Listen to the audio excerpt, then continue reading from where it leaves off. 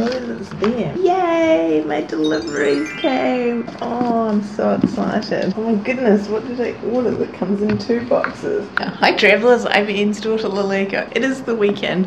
This way I'm still in my pajamas. I ordered from this local Shanghai place. It's all in English that you can pay by PayPal, which is what I've done. I don't know why it's 2 boxes because I didn't order that much stuff. What you do need to make sure that you pack is something to open your boxes with. Right, okay, I'm going to use a chopstick. I didn't really need food at this point. If you've seen my video on what I packed in my suitcase, I just wanted to try it out. Also, I waited until I got my SIM card, which was essential. I guess they only do deliveries once a day to the rooms, but this has been sitting here since yesterday afternoon because they sent a picture of it, and I'm like, yes, it's here. And then all the chilled stuff, so it's been sitting there, and it actually feels really quite cold. I got a bag here which has been squished. Okay, I'm literally gonna just eat this right now. I ordered some marshmallows because they look cute, some chips because it's a weekend. I also ordered pretzel because it said that you needed things to be sealed, so I didn't know if they were going to open it, which they did. Tiny little one. I bought some tin foil because I didn't know how they would bring the chilled items. Avocados to put in my bread and some cucumber. And some milk. Yes, milk. Oh my gosh, it's been far too long since I had some milk on my lunch. This I actually bought for the next hotel. What the juice else did I order that you needed a whole extra jolly box for? You had to spend 199 RMB to get free shipping.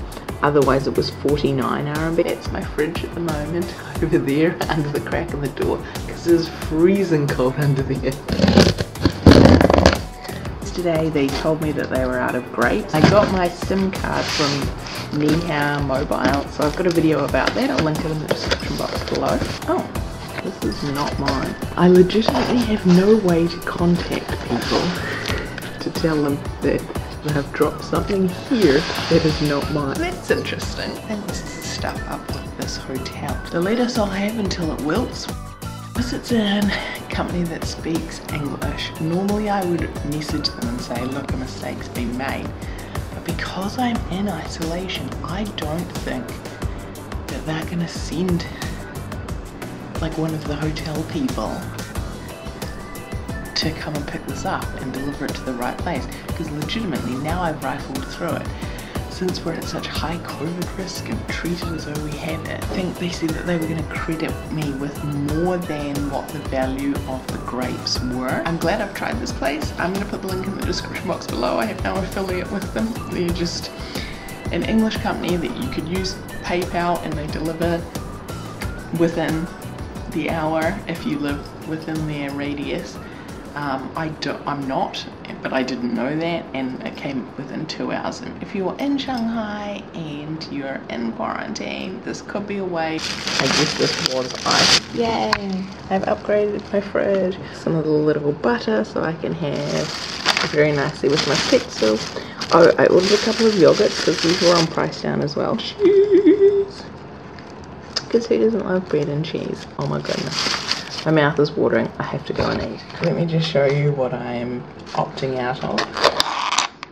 Floating something. Oh look, they've got little shrimpies today. And this is all cold at this point.